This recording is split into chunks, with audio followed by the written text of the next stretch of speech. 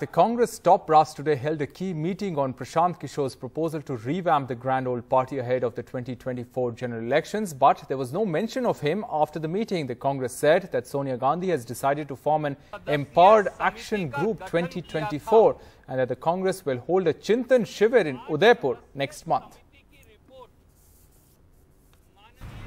Congress President has decided to constitute an Empowered Action Group 2024 in order to address the political challenges ahead.